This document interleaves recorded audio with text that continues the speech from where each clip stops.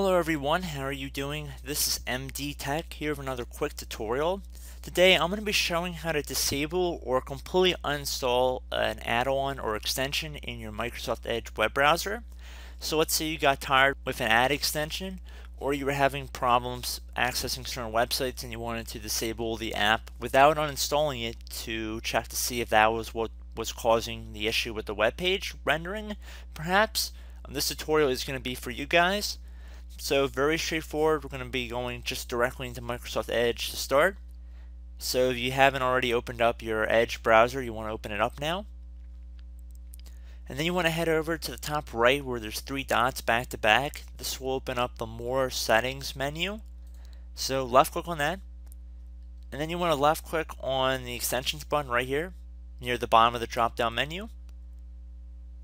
So now we have a couple extensions installed on this computer.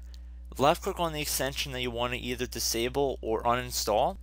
So in order to just disable the add-on or extension without uninstalling it, just toggle this to the off position. You see it'll become grayed out. However, if you're looking to completely uninstall the application, left click on this uninstall button right here. And then you might get a notification from Windows saying that this app and its related info will be uninstalled. Left click on OK. And we can see that our extension page is only showing one extension now. So at this point you can close out of your web browser if you wanted to.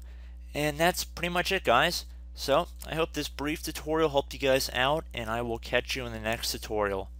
Goodbye.